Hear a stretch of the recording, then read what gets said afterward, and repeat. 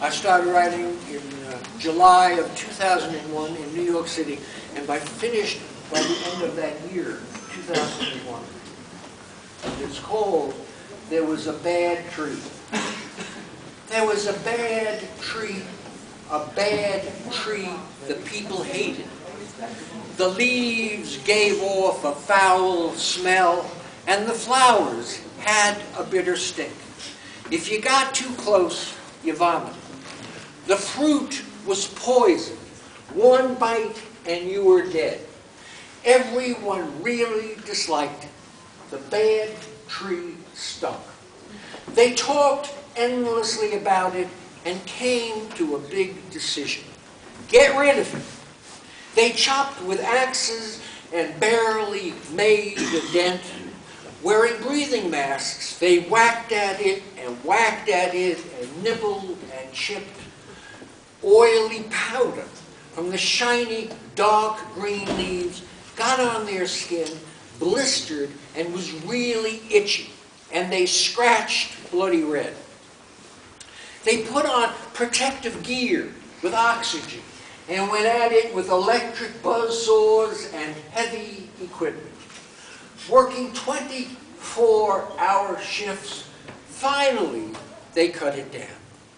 Everyone was very happy and celebrated the great victory, a noble deed, well done, and they went to bed exhausted. The next day, the bad tree had grown back, had sprung up new and bigger and more beautiful and ugly. It was very discouraging. They talked a lot about it and cut it down again and poured gasoline on the roots and burned all the leaves and branches in a big fire. After the smoldering embers got cold, the tree grew back, bigger, more bad, and really ugly. Other people had been watching from their houses, waiting their turn. They thought themselves smarter, with higher intellectual capabilities.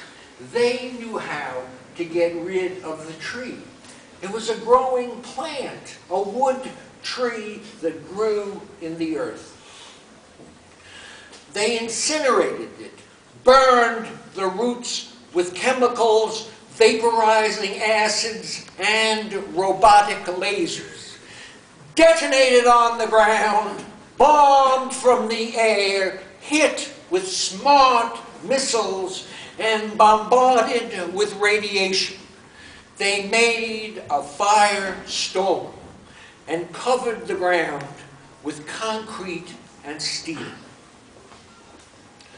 The tree grew back, more fresh, more elegant, even gracious, and really ugly. The wood was harder, darker, thick, hot muscle, and the leaves, full and lush, moved like underwater plants, luxuriously in the breeze. It was extremely discouraging, extremely depressing, a catastrophe. They had made for themselves a hell world. They talked incessantly about it and came to a big decision.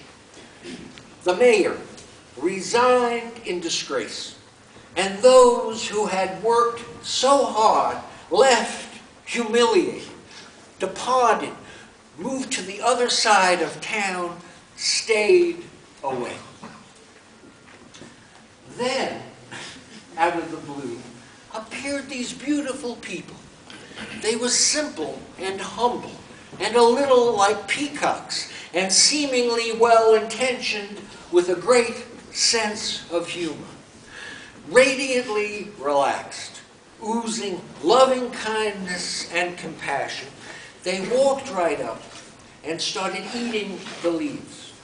They ate the leaves and enjoyed them, became happy, and laughed and chomped on more leaves.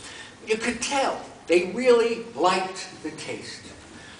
They pressed their leaf-faced cheeks to the flowers, black velvet coated with transmission oil.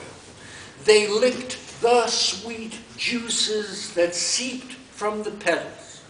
The pollen was coal, dust, and petroleum gas. Burying their noses, they sucked in deep breaths, eating the smell. Great bliss. They discovered the fruit hidden beneath the leaves, overripe mangoes with sticky eggplant skin hung like testicles. And inside the fruit was rotting meat like liver. The special people got their faces into the stinking slime and really got into it, inhaling with their lips and teeth and tongues. They licked and drank the thick red juice. The seeds, like cabochon rubies, seemed particularly potent and were chewed with great delight. The fruit contained the 5 wisdoms. The men and women became luminous. Their skin was golden, and their bodies, almost transparent, were clothed in shimmering rainbow lights. They became sleepy, yawned, and curled up under the tree and took a nap. While they slept, music filled the air.